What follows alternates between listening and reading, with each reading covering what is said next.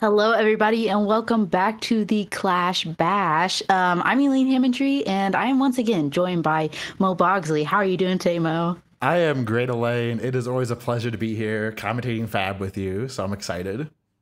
It's true. We always have so much fun. And yeah, today I think we have, speaking of fun, a pretty fun matchup. We have Betsy versus Vynnset. Do you have any initial reactions to this? Yeah, so Betsy is one of my favorite heavy hitter heroes. I love her art, I love her ability, and she's really fun to draft. So I'm really excited to see how my experience with her draft decks translates into Clash. Yeah, actually, that might be a really interesting and fun comparison. So let's jump into it. Let's do it. We have Betsy versus Vynnset. Really And yeah, fast. I'm Look at that purple dude's face. He has gone through it. Poor guy. he has gone through it. I always thought he was a couch, but he's definitely not a couch. He's a real creature that Betsy took down, I guess. He unfortunately is a couch now. Anything interesting with the equipment that you are seeing off the bat? I think I'm really interested to see how Betsy uses the chapeau headpiece right there. I think that's a good card. We got one instance of AB on Betsy's side, which I think makes sense. A lot of this is just going to be rune chant damage that Vincent is presenting. Yeah. How about yourself? Looking at the Vynnset side, it looks like the normal Vynnset setup. I like the Iron Rat hat. Black one is always a good thing.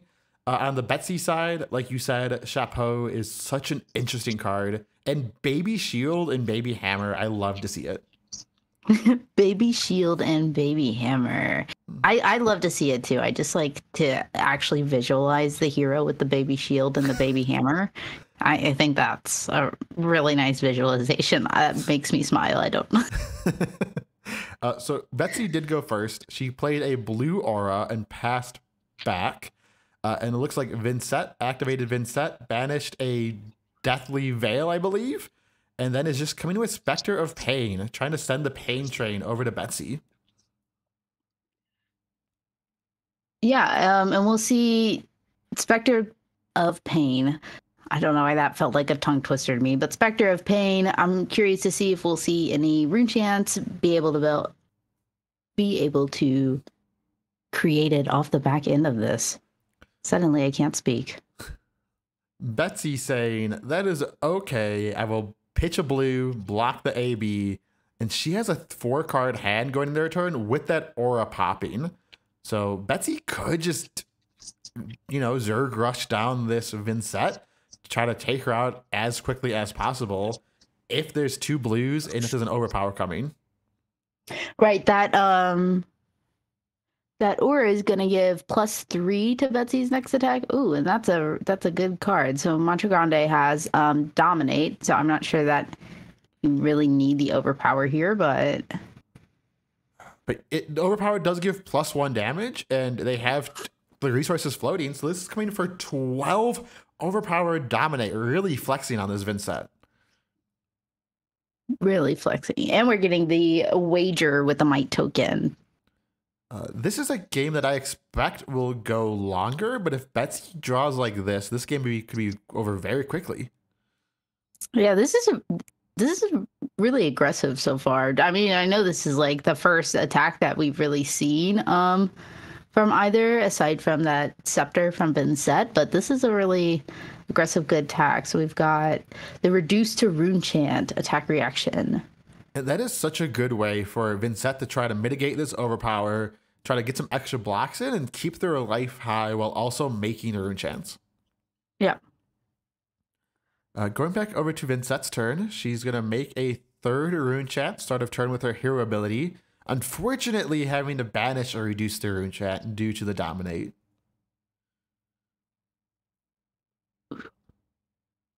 Yeah. Like, So I'm curious to see Runeblade Incantation. Runeblood Incantation. yeah, one of the staples in Vynnset, getting a rune chant every turn of the game so you can play your cards from the banish zone easier while also having go again, while you're really just fueling your whole engine. This is getting pretty. This is a pretty aggressive comeback from the Vynnset side, which I'm really happy to see. So we've got the rune chant damage coming through, 3 rune chants, as well as the 6 damage from the Deathly Wall whale. Yeah, and if Betsy takes any damage this turn, when the combat chain closes, Deathly Whale will make a rune chant equal to the number of heroes who have lost life this turn. So kind of replacing a rune chant on the way out. Yeah, the rune chant generation is a really good way to poke down on Betsy's life total of this game. See, I think we're still debating on if we're taking the rune chants. Looks like Betsy's going to take those 3 rune chants, and we'll see a full block on the 6 damage. It looks like 2 red cards. So maybe Betsy just doesn't have a blue that she can afford to give up. Oh, the pummel! Oh my gosh! Oh, wow! Whoa! Talk about an aggressive game. This one. You know, I know pummel Vynnset is a thing, but I think me and Betsy and you all just got caught off guard. Our shields I would say 100% caught off guard by the pummel from Arsenal. That is not what I thought. You know, when the turn started, I thought it couldn't really see the Vynnset's hand, and I thought that maybe we'd come out and do something like a Ravenous Rabble from Arsenal, or like a starter card from Arsenal. I was not expecting a pummel there, but wow. And Betsy shutting down forced. Betsy's turn. Yeah, just forced the Arsenal and pass, losing the might token that she wagered the turn before. All tempo is on Vynnset's side. Unfortunately, Vynnset only has 2, soon to be 3 rune chants, so hopefully they can take advantage of that. Yeah, definitely. We'll see what Vynnset can do to keep tempo. We're gonna get a vanish of the Deathly Whale. Rune Blood Incantation is gonna trigger. I will say, when the longer this game goes, I believe it's going to favor Betsy due to pitching for rune chants and never running out of cards. But if Vynnset is playing Rainbow Pummels, it's going to make blocking very hard. Oh, and the Mauvrin Sky is coming out. That is a good opener, of course, for any Rune Blood hand. Yeah, it's a must block on the next attack now, threatening 3 rune chants on hit and giving go again. Yep, and the next attack's going to come in with 3 rune chants anyway, so we're going to... If you don't block this out, you just keep replenishing those rune chants. This is a really good. Yeah. Vynnset is asking the question, and it looks like Betsy wanted to just kind of smack Vynnset around, but now she can't. She has to play defensive, has to hope that Vynnset has a clunker of a hand soon to get back into the tempo of this game. Yeah, I mean, taking 9 damage here that's a lot of damage, and this also is go again. Oh, yes. Yeah, so it might be a flail of whatever the Vynnset weapon is that you can pay a life to swing it, and it deals 1 damage. Flail of this is bothering me now. Yeah. Betsy looking at her hand again, debating if she wants to pitch cards for the rune chants, block the attack. Looks like no rune chants blocks, and giving up the shield, maybe? I couldn't see what those cards were. I'm not sure if they were 2 blocks or 3 blocks. I believe they're 2 block non-attack actions. So the shield covering up the last 2 points of damage. Right. Taking the rune chants, we'll see the Vynnset is going to put on some more pressure here. Yeah, leaving Betsy with 2 cards in hand and a card in arsenal is always terrifying as a guardian. And Spectre of Pain coming out over instead, dealing the 1 arcane. He's saying, hey, you know what? You didn't want to block my rune chants? You want to block this one? Right, hoping to just do get one more rune chant, wait this turn, set up for next turn, and then of course that Rune Blood Incantation is still around for next turn as well. And the damage goes through, making the rune chant on hit.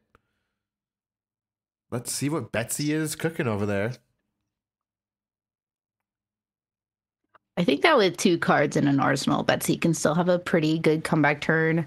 But now that you know that this is a pummel Vynnset, you've kind of got to think a little bit more with your life total here. Yeah, you can't be super aggressive because a pummel could just take you out of the game. But maybe something like bet big or something similar could turn the tides. The cross strat So we're may gonna be see. broken here. Betsy doing some quick math. Looks like she wants to wager a gold on this next attack. Which I think is pretty good. I mean, with 2 floating and the next attack costing 2 less, this could be a maximum of 4 cost attack.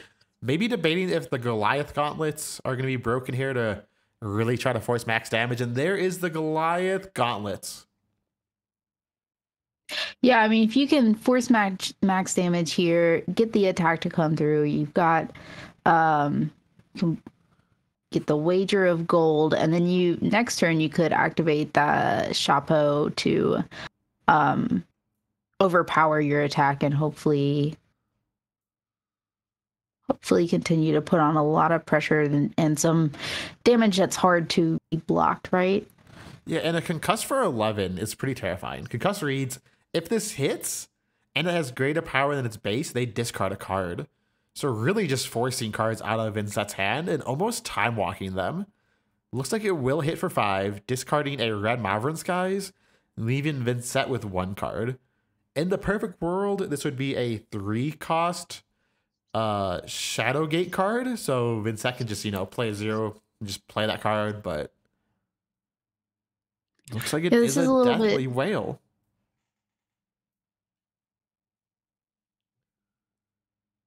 It's a little bit okay, so we are going to see the Goliath Gauntlet activation from Vynnset as well with the Deathly Whale. So this is pretty powerful. You have 7 physical damage, but before that, you have 4. Oh, and Betsy's gonna take the 4 arcane damage. We are running our Null Room boots, but I don't think that we want to use them. It's just a fashion choice, honestly. Honestly, Betsy in those boots, I can see it. Betsy's a very stylish girl. But this is the power of Vynnset, right? Keeping 1 card and only 1 card and still sending 11 damage with a 1 card hand? Insanity.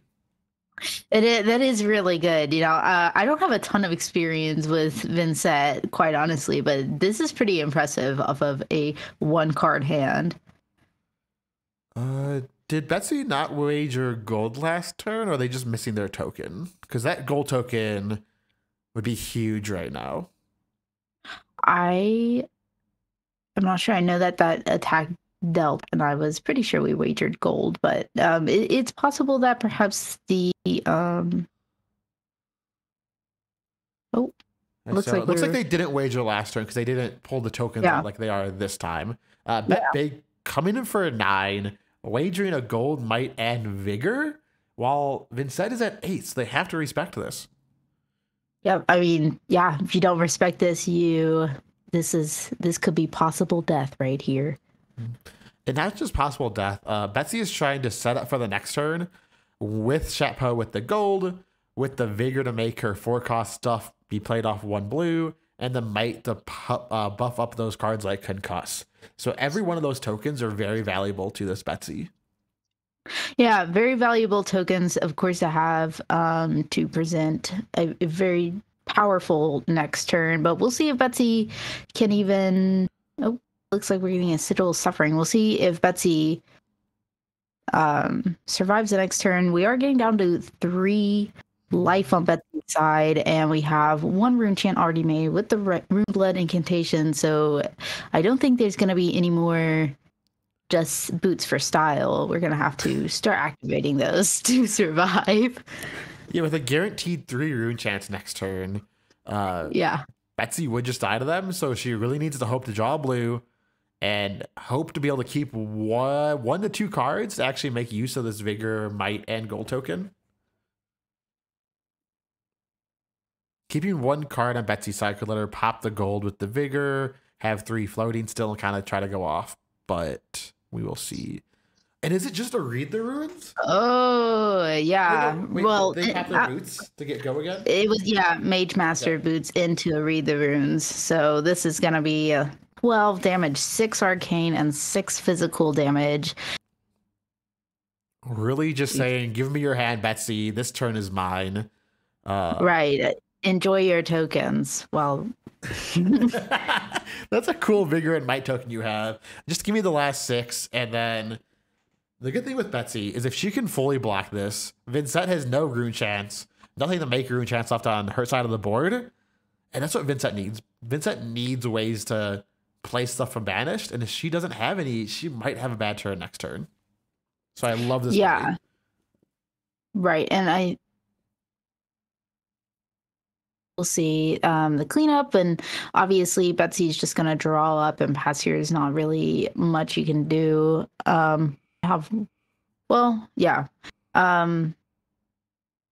But that gold token will still be around for the following turn, and you still have Chapeau, so you can still present a pretty good turn depending on what the Vynnset comes back with. In this turn by Vynnset, I think will really determine how the rest of this game goes.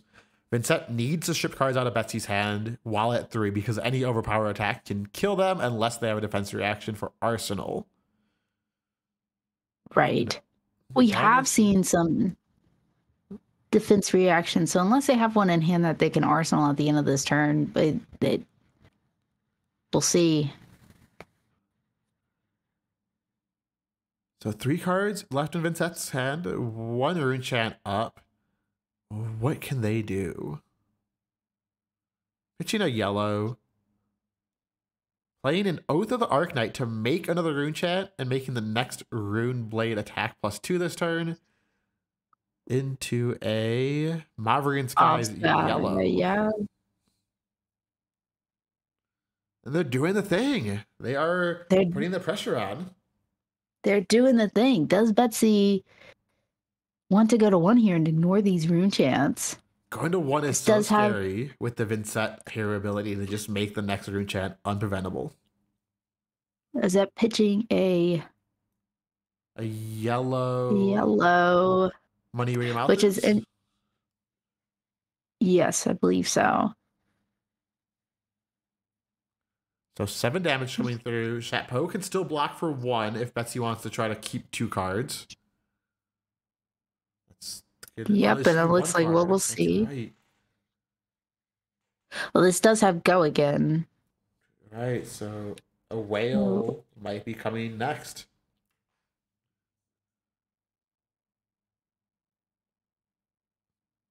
Vynnset is debating their choices of what to send Betsy's way. What a cute little piece of paper this is Go Again too. It's like looks like a mountain range with a sun. That very calming. Cute. Makes me want to go to Tokyo so bad. Yeah. All right. We got the Aether Ironweave activation here, which is good because you got the Scepter of Pain that can come in. It looks like we're undoing some stuff, possibly.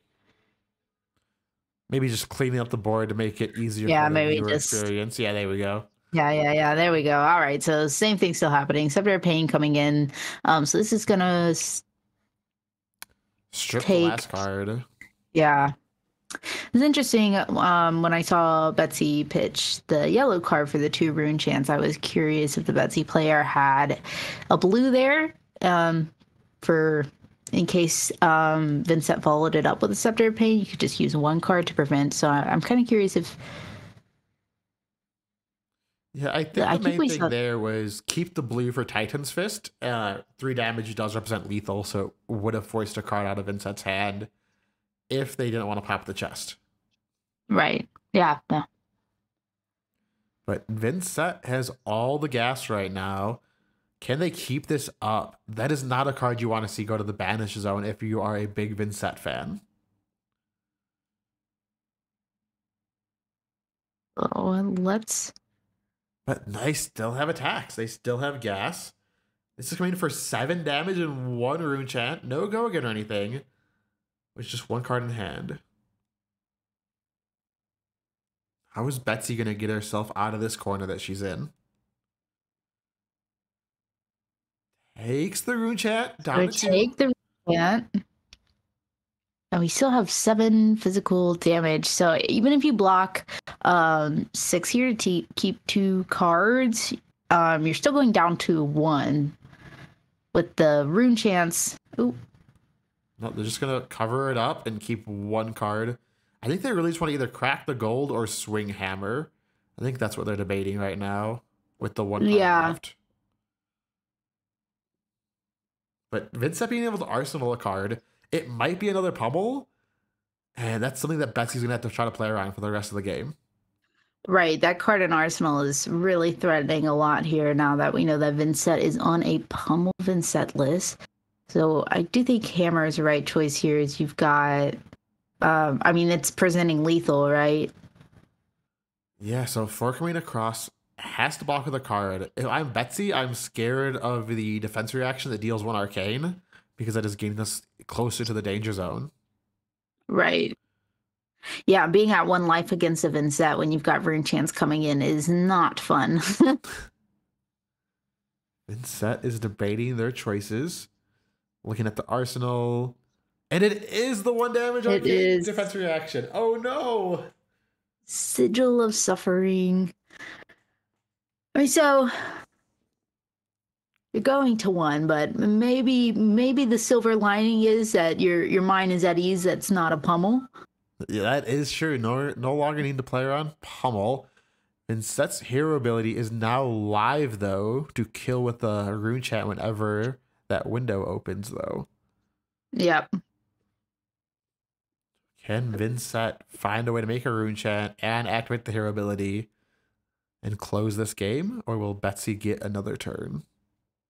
I mean, Vynnset too is still able to keep their whole hand and deal 1 damage on their opponent's turn. That's exactly what you want to see when the life totals are this low and this close.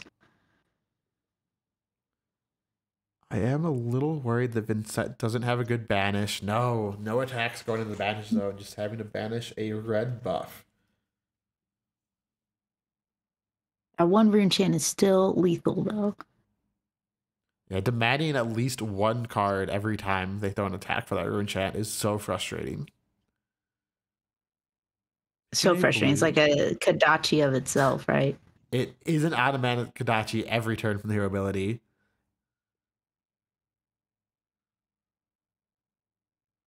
It looks like we're really seeing Vynnset players debating something. It is a Rune Blood. Might be trying to set up for a big power turn in the next few turns if they don't have a way to close the game out this turn. Yep, it is just me the Spectre for 1. So Betsy gets to keep 3 cards here. Only 1 arcane coming through. This might be ideal scenario for Betsy, just what Betsy needs. Because if Betsy can activate her ability, give something overpower, it's exactly what you'd want, right? Yeah, this is the kind of turn that Betsy was hoping for, and it's a wage gold. This is 8 overpower? Yep. With no card in the arsenal, they need a defense reaction to get around this. And they have it. They have it. And you get to make that rune chant. Yeah, another rune chant coming through. And a rune chant start of turn. If Vynnset hasn't attacked the banish, this might be all she wrote. This game is close. I say this is a good game. We've got the Rune Blood Incantation triggering here. I think the best card for Betsy to draw right now, if she's playing it, is a Sigil of Solace. Just any kind of way to gain some life to try to get around some of that rune chant damage. 4 rune chants. It's going to require damage. 2 cards and 7 damage. Is there a defense reaction? Is there a sync? No, there's no sync. Doesn't look like it. Yeah. Oh my god, that's gotta be it. Wow, that was such a cool game. Vynnset wins. That was a really cool game. I really enjoyed that. God, Betsy showed what Betsy did best. Vynnset shows what Vynnset does best. Both of those players putting on a great showing. Elaine, what are your thoughts on that game? What went right and what went wrong?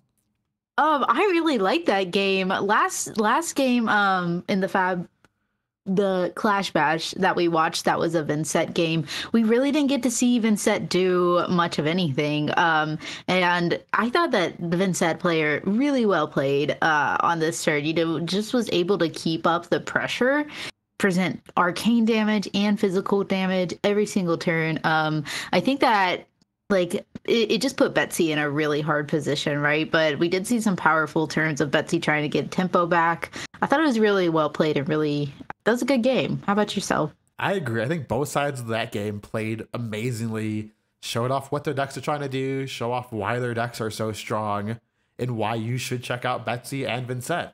Both heroes that don't get a ton of love in CC, but both heroes that can have those insane cool turns. And these are just Clash decks. Like, imagine the cool cards with CC as well. Like, Clash is such a powerful and fun format.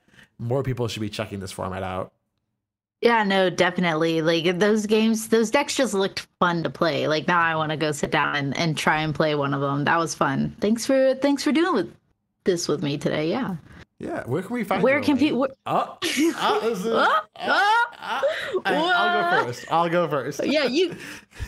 You guys can find me on Twitter at Mobogsly. I tweet way more than I should. A lot of funny stuff, a lot of dumb stuff. Come check me out. And how about you, Elaine? You guys can find me on Twitter under eHamontree. I'm also one half of the Pitch Perfect podcast with Melody, and I run the Rainbow Pitch League with Kiki and Melody. Links to those are in my bio. That's what it's called on Twitter. And once again, that's eHamontree. Yeah. But yeah, see you next time. Bye, guys. Thanks for watching.